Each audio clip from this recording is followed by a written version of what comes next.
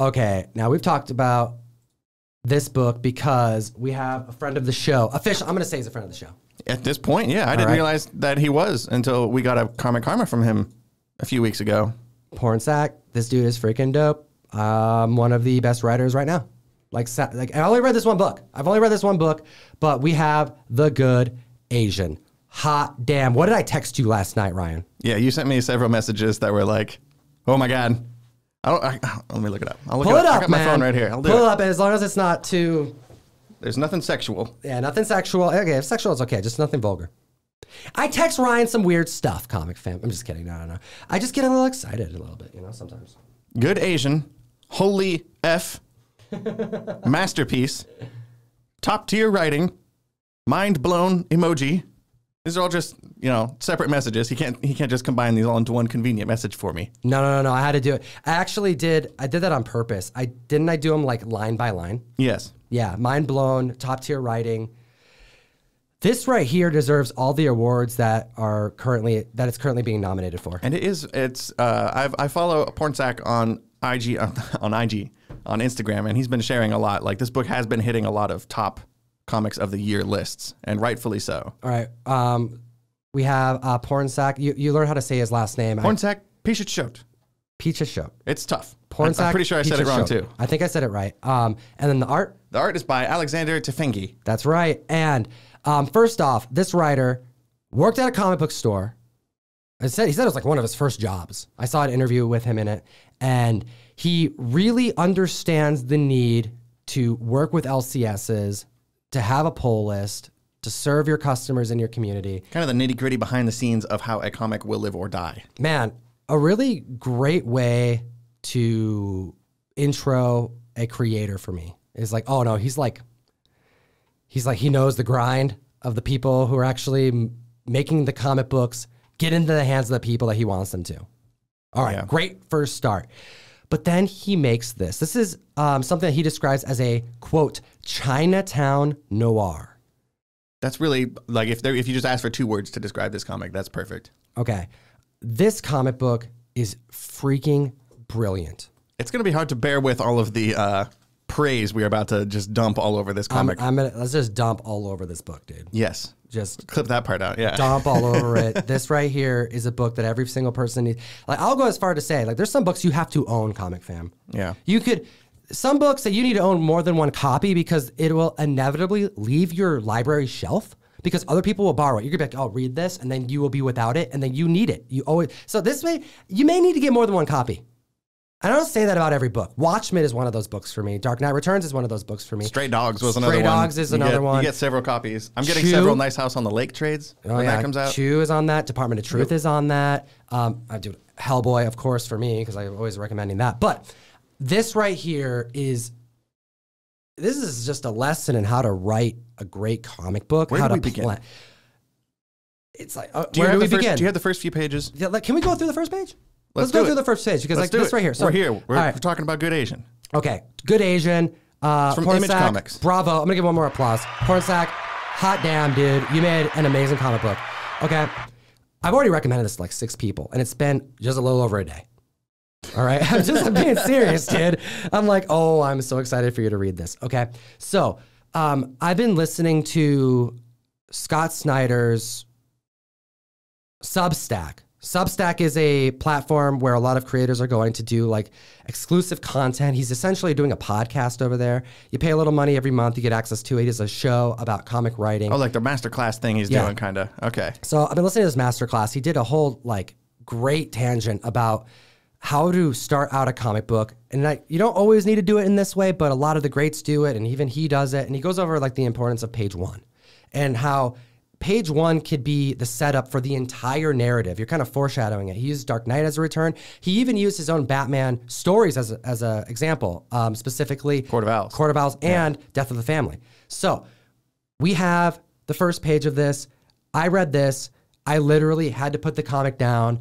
I said to myself, holy smokes, I have to fix my lighting. I have to reread the first page again.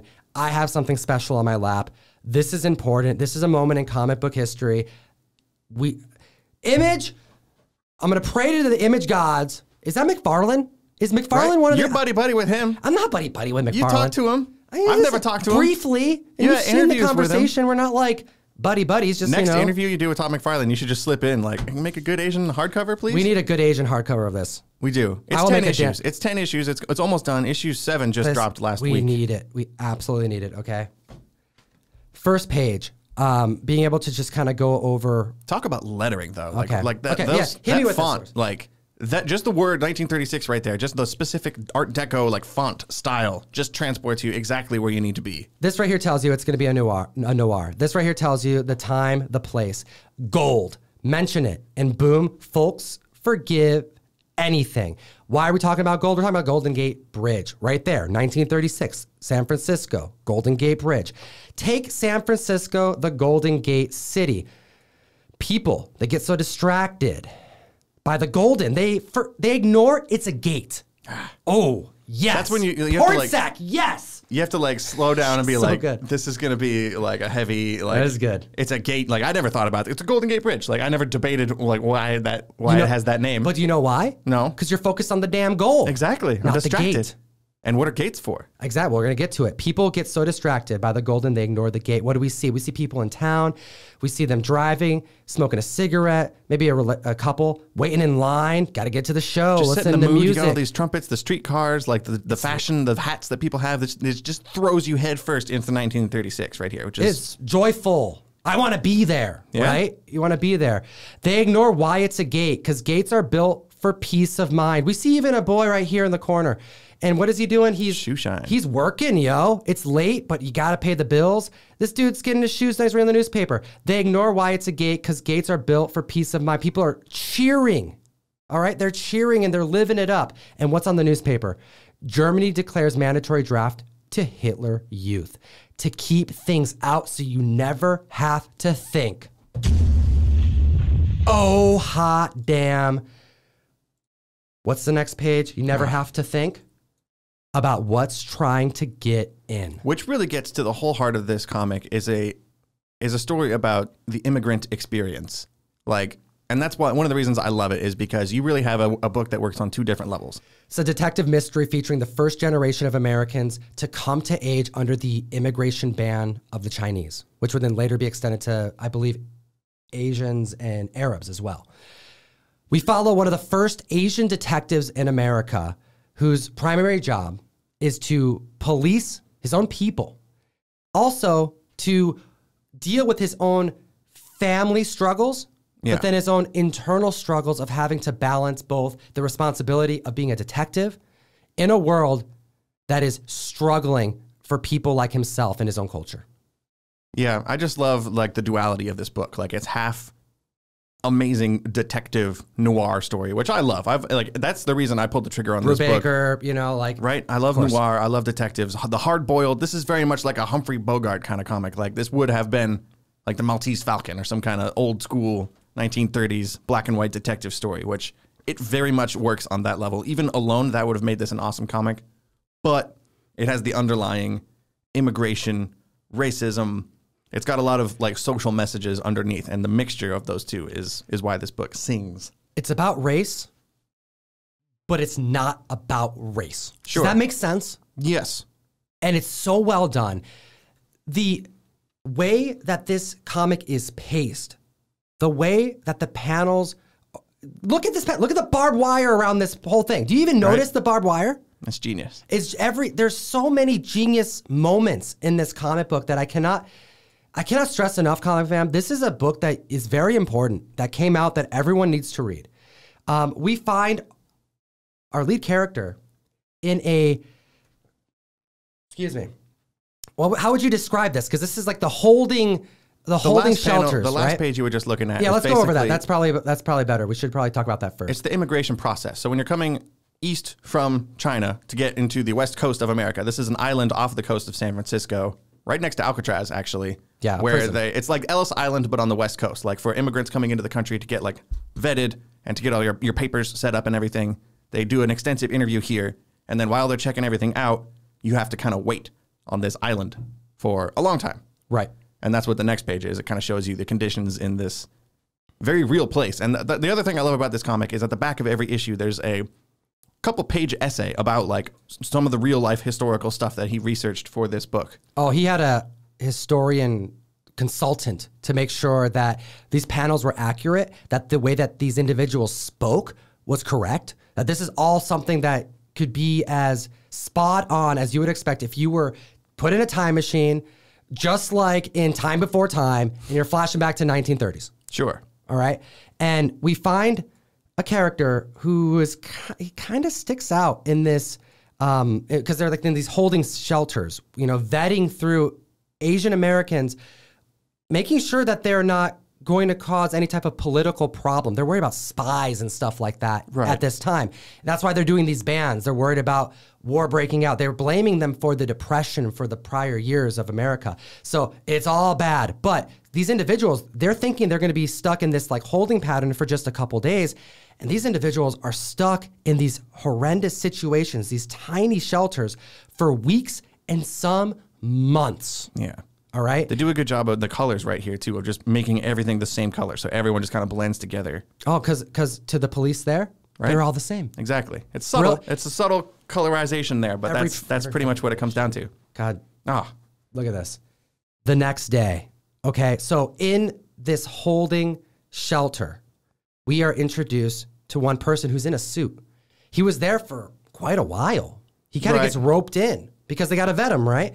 But he turns out to be a detective. He's also friends. They make a point to mention that he's friends with a family of millionaires. That's right. And so the higher ups at this, I don't want to say detention center. That's not the right word. But the higher ups here kind of go like, "Oh, we didn't realize you had rich friends, so we're gonna fast track you." And he's kind of brought into the country. That's right. He's brought into the country because he is one of the first Asian American detectives, and we get introduced to him in one of the most epic ways. He's just accompanying other policemen as they're interrogating some individuals. They believe them to be criminals. And that's also part of this narrative, is that there are criminals that they're having to manage. That's part of the reason why there's problems here. But also you have poverty and you have, unstable government that's kind of pushing individuals to make bad decisions as well. So it's also very political, but it's really good. And we get introduced to our lead character. Edison Hark. Edison freaking Hark. And this dude is so damn cool. Just lurking in the shadows back here, just like eyeballing this whole scene. His partner is a big racist cop. Yep. And they're like interrogating this family of Chinese immigrants. And Edison Hark is just back here in the shadows, lighting up a cigarette. Classic noir here, which I love. So this guy, Edison, he has this like, I don't know, I compare it to like Sean from Psych, compare it to Adrian Monk. This dude can see what other people don't see.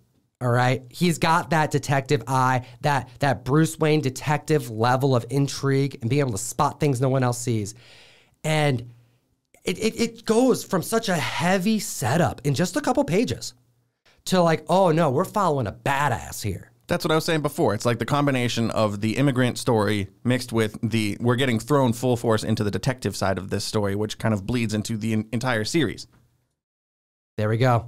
This right here, look at him. He's just sitting back, watching police officers do what they're going to do, being probably going too far, in some cases here. And he's just chilling in the back, smoking a cigarette. Watching everything. And look at the squares. The squares there, that's what he sees. He's focusing in on this plant here. He's focusing on what this person's got on his face. Comic fam, this right here is what good comics are about. The badge. I love the art and the layouts and the colors, and like the book is pretty. Even on a non-story level. This is a very, very good looking book.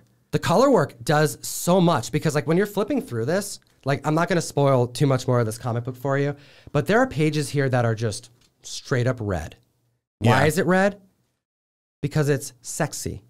Right? Lust. They use colors to accentuate the mood of the pages. It's green. It's soft green on this page. That's kind of like the flashback color they use, like a little faded green. It's just family, sorrow, trying to grow, trying to deal with things. Negative space. And for me, I love comic books, but I'm starting to get more and more tired of superhero stories. This right here is a nice mix of both to a degree, because it's not superhero. Gotta. But this character does have a heightened sense of observation. So there is a Not level like of Daredevil. He's not Daredevil. No. Like, this isn't a superpower, but he's just very observant, and they use these red squares to kind of draw our attention to the things he is noticing here. Like his partner. That's right. Once bought a fancy suit. Here, just read this right here, because this will happen throughout the book. Where there'll just be a bunch of a bunch of text that'll separate the panels with purpose. And I was going to hit you with some information. You don't really know why you're being hit with it, but you'll find out in a moment. I'm looking at his suit, custom made with a silk lining, but the fraying around the sleeves goes back years. Meanwhile, the deeply caked mustard stains on his lapel is recent.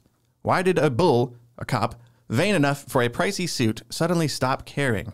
Ooh, and then what do you see here? You see the sleeves, you see the mustard stain. So that just points it out. Like, he bought a good suit at one point, but eventually he stopped caring. And just those 3 panels kind of draws you into this partner. And what he sees, all right? And here we go. We have some muck duck. Murder. Murder, yes. That's right. We have some murder.